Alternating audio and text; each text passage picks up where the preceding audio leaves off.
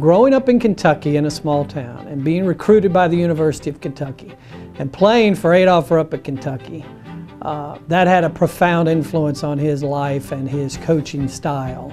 Part of a Hall of Fame has the word fame. So, stars, what's the biggest celebrity we can get and how do we make a name in things.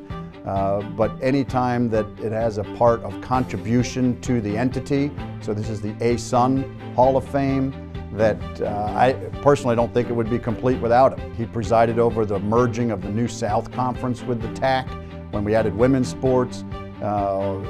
He was there when we launched TV plans, our first website. There was just so many things that changed that as far as an overall contribution to the entity, I don't think there's anybody that has given more over time than Bill Bibb. He exemplifies what a college coach is supposed to be. I understand now in 2016 that all these kids have their brand and they want to get to the next level and they have all these other things.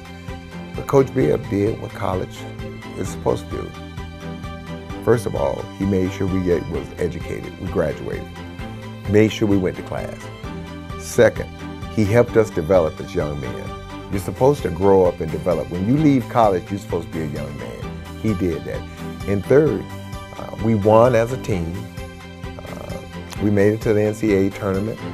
And for those of us who was good enough to play at a high level in Europe or the NBA, he was a good enough coach, a great coach to get us there skill-wise. So he did everything that a college coach is supposed to do. He was hard-nosed, and I think the players respected him for that.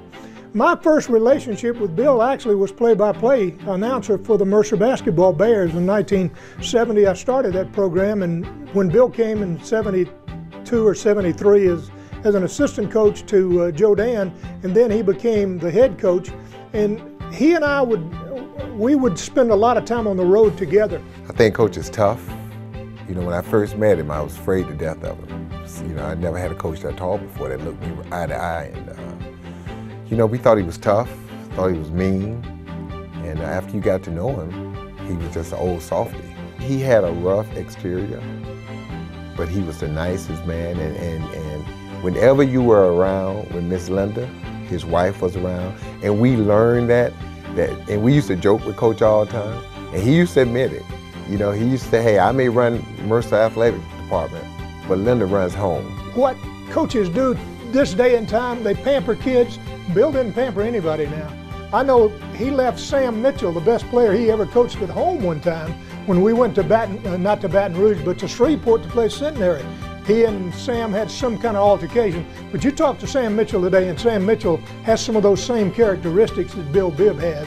He knows hard-nosed basketball. He knows how to play it, and I think he learned a lot of it from Bill. Oh, Coach Bill kicked me off the team my junior year for 2 games.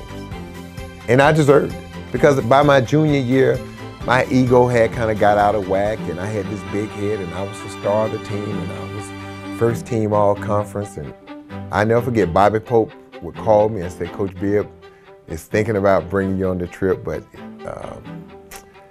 he's got to do what's right. And it was a tough decision because it could have cost us position in the conference and a lot of things, but I learned from that. He was one of the founding fathers back in 1978 or 79, I think it was 78, in that September meeting. And he was one of the founding fathers of that, and he worked it all the way through from leaving Mercer in 1989, I guess, went to Texas Arlington, and then came back. And I hope I played a little bit of a role in getting him back to the conference. And he was a great commissioner for the Atlantic Sun Conference. It was about basketball. It was about other sports. Football was not an issue with him.